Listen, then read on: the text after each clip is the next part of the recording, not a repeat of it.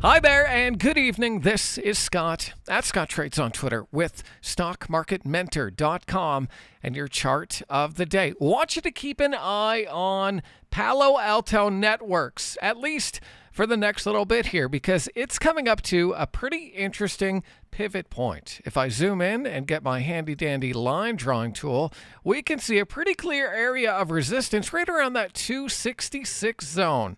So Palo Alto Networks has really kind of been in this long, drawn-out range with a bunch of volatility to the downside and to the upside. But I'm looking forward to break out of this range and possibly make a new all-time high if the market allows it to. So I'm going to set an alert on my software right around that 266, maybe just, just underneath 266, and look for a strong move coming on volume for a potential breakout. Now, ideally, what I would like to see is something closer to these moving averages. So even if it doesn't break out right away, I think a pullback to the 8-day, 21-day, or heck, even the 50-day could be potentially viable for a small starter position. So that's just one of many stocks that I'm looking at for members tonight over at StockMarketMentor.com. And if you want to see my list of almost 30 different items, click the link, take a 14-day trial,